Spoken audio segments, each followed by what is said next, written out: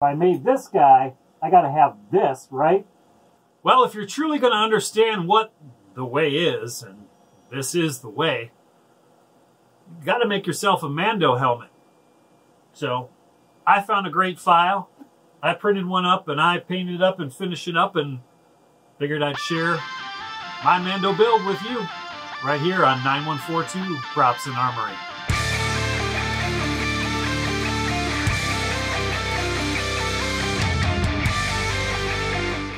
Now for the filament for the print on there, I used Yoyi PLA. Got it off of Amazon. I'll have a link down in the description in that. Fairly inexpensive. I think I paid 14 bucks a roll for it. And it printed really nice.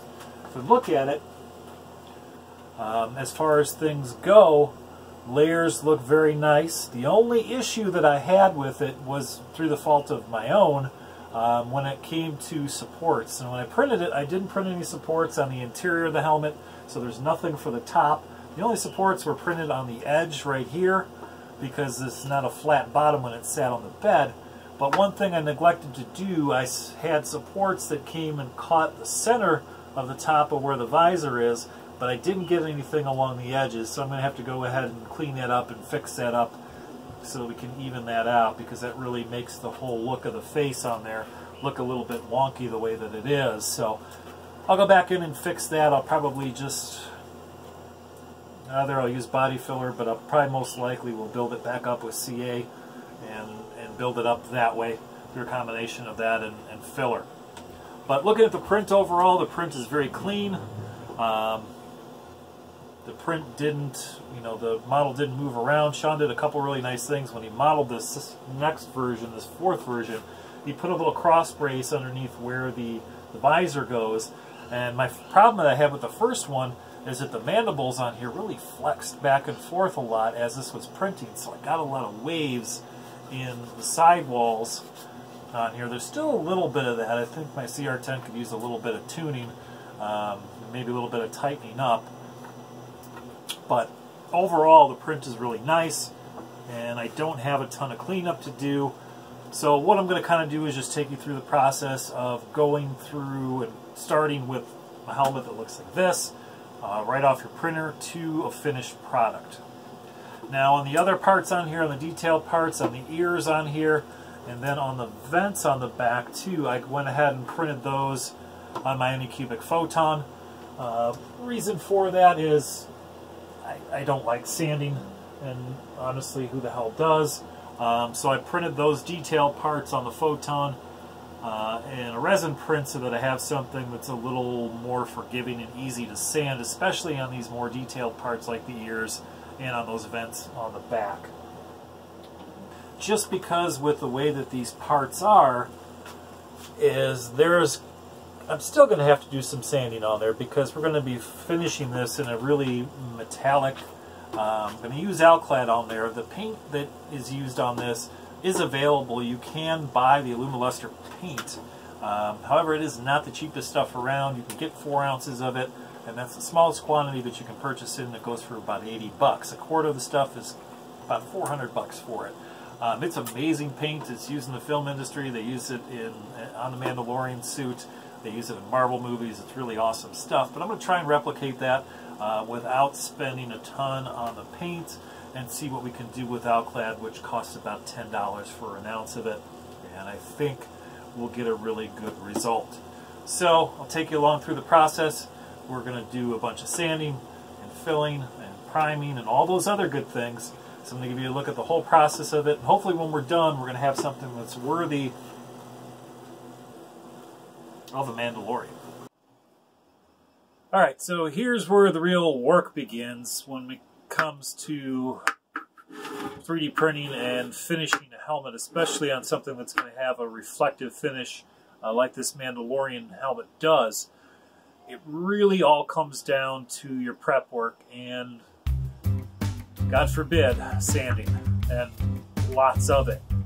So for the sanding on this helmet, I want to get as much of these layer variations taken down as much as I can, and I do have some rippling that happened in the printing as well, so I want to make that look as nice as possible. So I'll use a couple of different things I will use a couple variants of power sanders. I like this one, 120 grit on there, or 180 on this one actually, because this allows you to get into some places that you can't with a larger orbital sander or other types of sanders, but you can use a sander like this on something like this. The important thing is that you keep moving, you don't stay in one place for too long, because if you do overheat your printed helmet, you are going to deform it, you are going to misshape it, and you will wreck it and create more headaches for yourself. But you can use it, you just got to be careful. So a combination of this and hand sanding of a couple different grits, anywhere from 180 starting at about 120 down to 180 before we do the first coat of primer. So I'm going to do some more sanding and we'll get it to a point that I'm relatively happy with, and then we'll throw some primer on there and repeat the process many other times.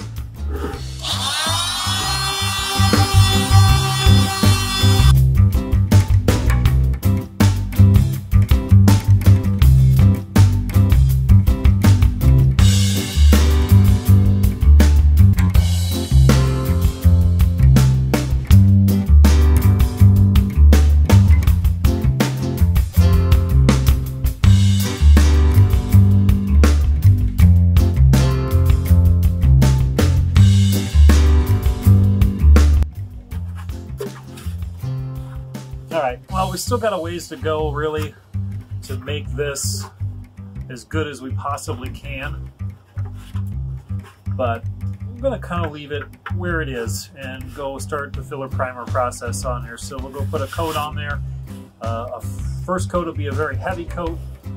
Soak it on there real good, let it dry completely, sand it down, and then repeat that process over and over again, and occasionally using some glazing and spot putty too to get these really low spots taken care of that don't sand out after we put these initial coats on. So let's hop outside. It's a lovely 35 degrees outside Chicago today, and we're going to throw some filler primer on here.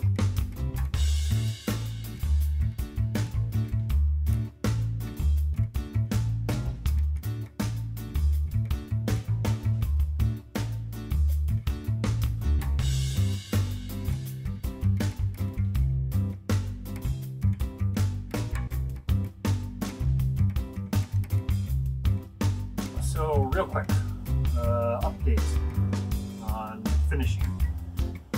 Done a bunch of coats of filler primer and also put glazing and spot putty on there. Mud the whole thing up with that, and then sand it down with 180 grit, then 400, and then wet sand it at 800. And we'll throw some more primer on there, and hopefully we'll get somewhere kind of close to where we want to be.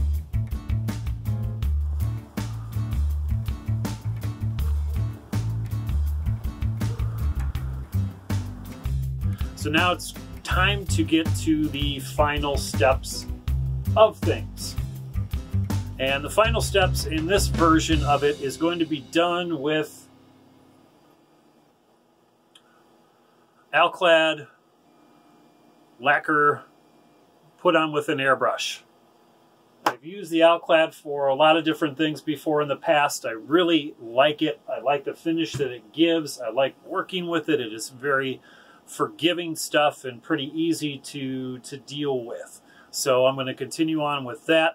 Cost on the paint is about $10 a bottle for it, and expect to use probably a bottle and maybe a little bit more to finish a helmet. Now, this is what the Alclad aircraft aluminum looks like on my helmet here after really a pretty minimal amount of prep work on there. I didn't go crazy with it. I could go totally full-on psycho with it and spent a ton of time of making the surface prep just impeccable on here. But honestly, this is going to go on a shelf. It's not part of a costume. I don't need it to be perfect. So you can see some imperfections in here.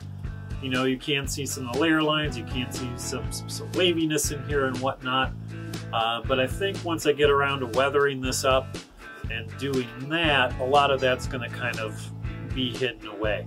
Now the thing with the aircraft aluminum from Alclad on here is that this looks significantly different depending on the lighting situation that you're in. Here in the shop, when I have lighting for shooting videos, I have a ton of light and it comes up and looks really, really nice the way that it is right here. However, in different lights, low lights, it looks very dark. It almost looks like a black chrome. So keep that in mind, that finding the right shade for this and the right paint for this, if you use this, it's going to look different depending on the light that it's in, just like the one on the show does, and just like those original props that are painted with that Alumiluster paint look, you get a different look in different lighting. So when it comes to finish, your mileage may vary. Alright, so one last thing to do to get this to a point of passability so that we can call this done, put it up on a shelf, and maybe come back to it later on, is to add a visor. Adding a visor to these helmets is pretty easy. What you do is you go on Amazon, I'll put a link down in the description, you order a grinding face shield replacement. They come a couple different ways. They come in clear, they come in smoke colors, they come in very dark greens as well. This particular one is a smoke one. You make a pattern of what you need for the inside here as far as that T-visor is going to be, and you cut it out of plastic. You cut it out of the grinding shield, and that is going to be your visor on the inside there. Now, the one thing that I really love, one of the things I love about this model that Sean did, is that he put a little bracket in between the mandibles here where that visor could slide in between and helps hold it in place. And then the other thing that it did too is when you're printing and when you're finishing it, it gives rigidity to the front of the mask here so that things stay in place, which is really awesome. So once you get that slotted out and you have your mask cut, basically what you're going to do is you're just going to slide that into that channel that he's put in there.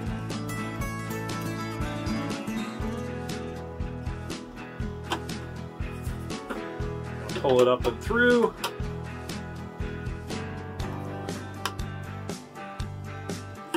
Push that guy into place.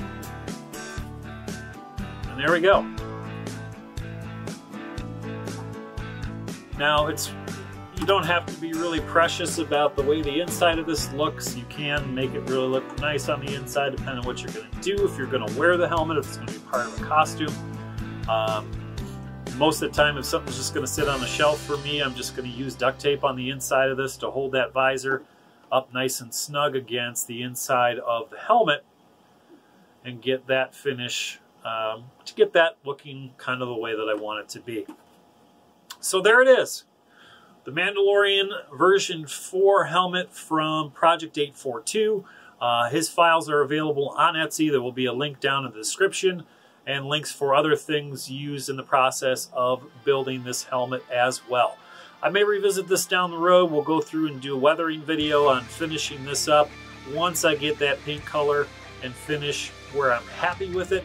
Not 100% sold on the aircraft aluminum yet, but I do like the way that it looks so far. So we'll revisit this probably down the road, but for now we're going to call it good. And I think at least we're ready to be sporting a passable Mando helmet that looks pretty damn nice. So excellent work on the modeling, Sean. Files are great. Go get them on Etsy. Print yourself up one. If you do, share it with me. Let me know over on Twitter or Instagram. Tag me on there. I'm at John Weger. And either one of those places, you can find me. And I hope that you make one too, because it has been a lot of fun. So thanks for watching the video. Thank you for going ahead and giving a thumbs up to it, and subscribe to the channel if you have not. There are a lot of changes coming.